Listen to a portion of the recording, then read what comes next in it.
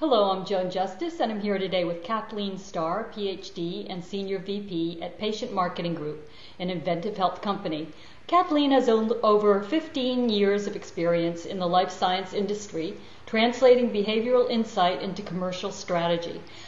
She's passionate about improving the patient experience and leveraging the psychology of behavior to create patient-centered solutions in healthcare.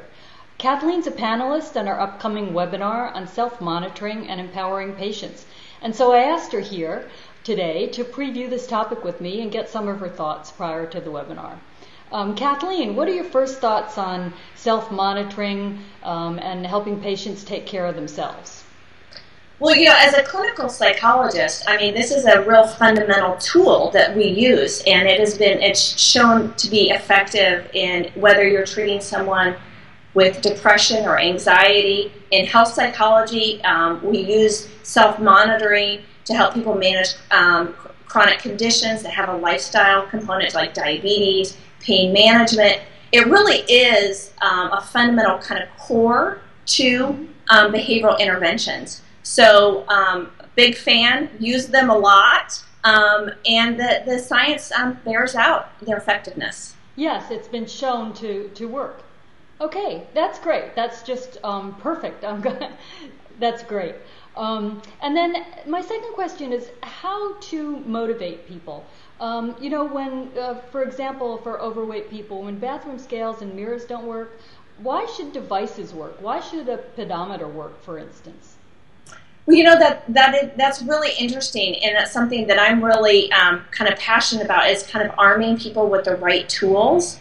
And I think that there are some things that we need to think about what the tools are, like you said, a bathroom scale or a mirror.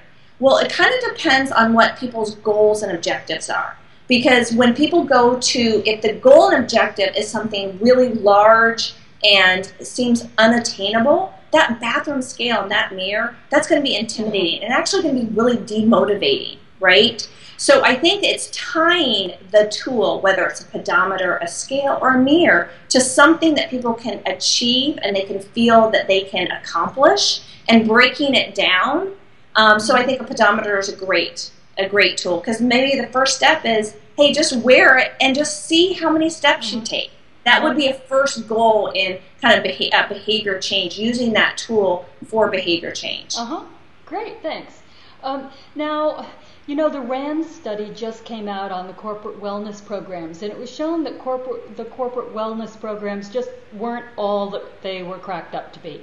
I didn't read the full report, but I read some articles about it, and I sent them on to you. And what are your thoughts on the RAND study? Well, and I read some commentary on it, and I haven't got through the whole thing, so I'll do a clarifying. I think some of the things that are interesting is, again, what about the wellness programs?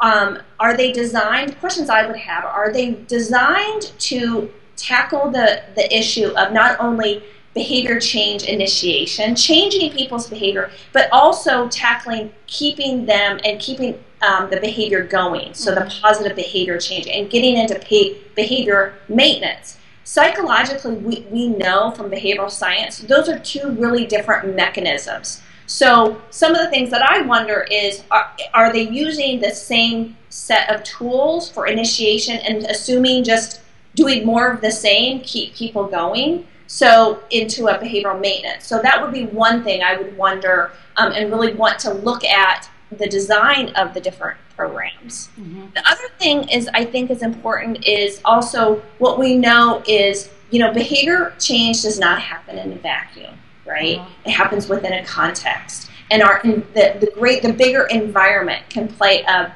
big role in that. So again, what are wellness programs doing to create more of a culture of health and wellness, and not just identifying discrete changes in behavior that they think are going to have a ROI for the employer. Thanks so much. Yeah, those are great thoughts. And thank you so much for joining us today and giving us your thoughts, Kathleen. And everyone, please sign up for the free webinar on helping physicians empower their patients. You'll see or hear Kathleen there. Thanks so much, Kathleen. Thanks.